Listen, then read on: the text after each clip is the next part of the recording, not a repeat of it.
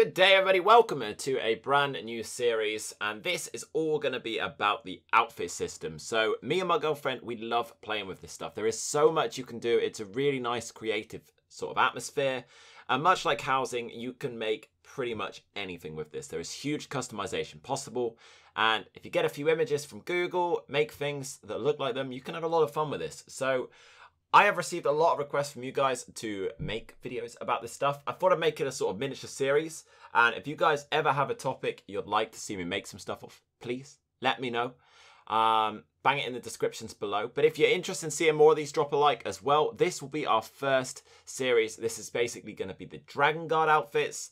And yeah, I really hope you find this stuff interesting. This is purely decorative, but I thought it'd be something to add another tone to the channel. Doesn't take away from any of the other content we release, but something a little extra to add into the content. Okay, so this outfit will be part of our Dragonguard selection, and this definitely looks best on an Argonian, but isn't too bad elsewhere either. And this is sort of your bronze style, and it goes very effectively with the skin that I'll show you in a second. So give you a little spin around of this. This is again on my Argonian, quite bulky. No idea how this would look on a female Argonian.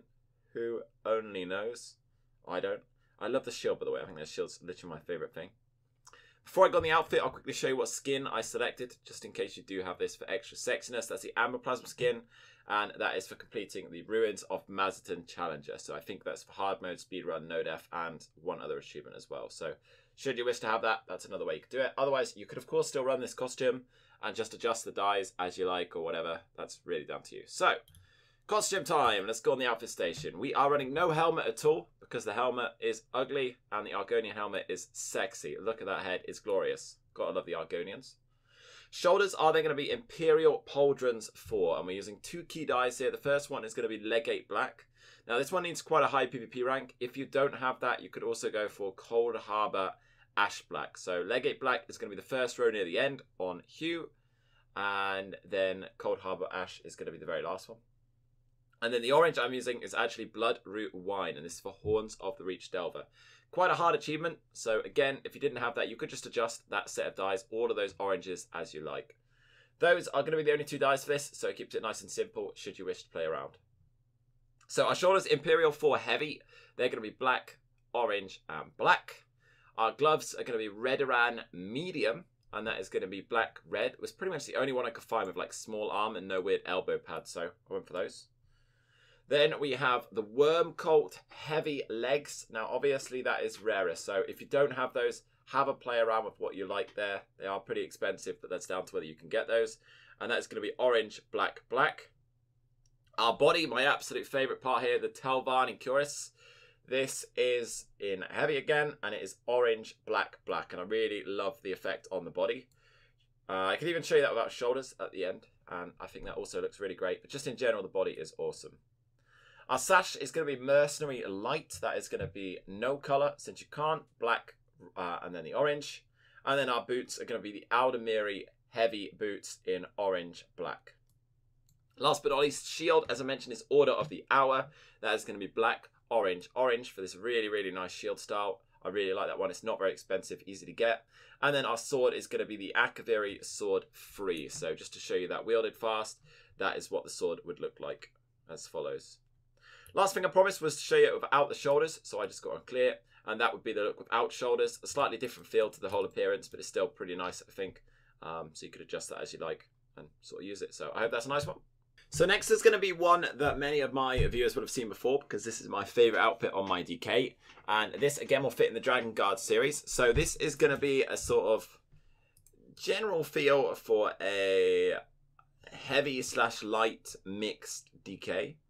It really does look best on DK. I think the spikes really help the look. But hey, you could run this on any class in terms of style. I think it's very pretty. I particularly like the sword and shield.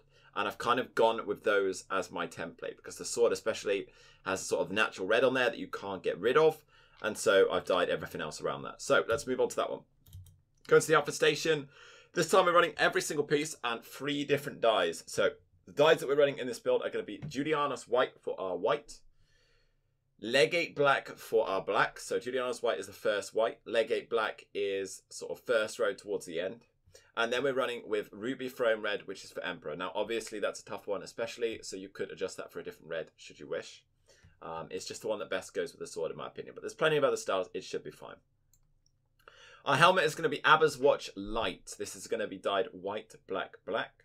Shoulders are Redguard Pauldrons Free. Now these dyes super nice. This is white, black, red. And you'll see the red basically adds a little tint to the edges of the shoulder, which I really, really like. The gloves then are going to be Skin Changer Heavy. And this gets this sort of spiked feel. And they're going to be white, red, black. Particularly like these ones. And then our legs are going to be Mercenary Guards 4. I'm not going to lie, leg-wise, there were very little options to actually get this working. And that's why I went for the medium style legs. That is Mercenary, and that is white, black, red on the dies. The body then is going to be Zivkin Heavy. That is black, white, and red to get this nice little feel. And the red just adds a little tint to the edges here and there. And then the belt, just to keep it simple, is Trinomac Heavy. And that just is literally red, white for this middle centerpiece, basically. The boots are then going to be Trinomac shoes. That is light. There were, again, very few options in terms of shoes that didn't look too bulky. This was about the best we could get. You could adjust the black and the red should you wish. You could also go all black or whatever. It's up to you. But my dyes are currently black, red, and white. Shield, the God Ascend that it is the Bloodroot Forge style. And you get this awesome, awesome look with the white, red, black arrangement. Obviously, you could adjust that red for any colour, by the way. It's just because it goes with our Zivkin style sword, which is white, black, black, but has this natural red. So again, just to show you that weapon, we zoom in. You obviously see the red on the handle. That's part of the natural colours that you can't remove. So the third and final for this collection of Dragonguard is going to be the Saber outfit. So this outfit is looking absolutely swank as hell. Now this actually works with just... sorry, not just the jeweled, but also with a bow. And just to quickly show you the bow that you'd need to get that to look great is going to be the Asylum bow. And this is what I currently run on my Gank Stam Nightblade. But let's quickly put two swords on just to show it in the outfit system since the bow is not outfitted. And quickly go over this costume in general. Give it a quick tour of it first. That's what the general... Down this chat. That's what the general costume is looking like. From the outside, we spin around to the back, to the front, etc. So the costume is as follows. The helmet is going to be Trinomac helmet. Now just to show you the weight on that, we scroll down and this is going to be right at the bottom in medium. We're using two dyes throughout the outfit. That's going to be Transliminal Violet. That is going to give you this sort of gold effect despite being purple, and that's from the Imperial Lightbringer achievement. And then we're going for Legates Black. There's not really a great replacement for this gold. It really is an amazing dye. So try and get that one if you can. Obviously, as per usual with this black, adjust it to any black that you like. Shoulders then are going to be Malakath Medium. They get this very, very basic style, but it looks great with the gold trim. And that is going to be a purple, sorry, black, purple, purple. And then the helmet is going to be purple, black. The gloves are Abba's Watch Medium. And they are going to be black, black, purple, and they have this really awesome sort of puff effect on the outside. Looks even better on the shoes, which are again the same style, medium Abba's Watch, where it sort of gets this outcrop with kind of a very clear color popping out of the structure. The legs then are going to be medium, sorry, heavy, my apologies, Redguard 4, and they have this sort of dotted effect that fits so well with the body, which is going to be Mercenary Medium. So the legs are going to be with purple and then black. And then the body is going to be black, black, purple.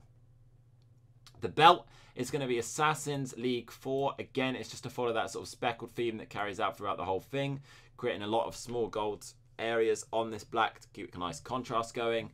And you can see that obviously on the character around the waist. And that is going to be black, black, purple. Last but not least, the weapons are both going to be Trinomac swords. And they are going to be with purple, black, black. And it creates this really awesome style.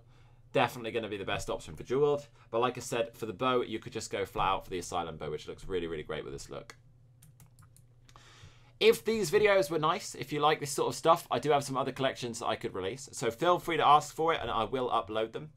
Obviously, it's pretty different to the general content, but I thought since I've been asked a lot on my content, what is that outfit, that I'd share some of my many outfits, and I'd also craft some more because it's quite fun to do so.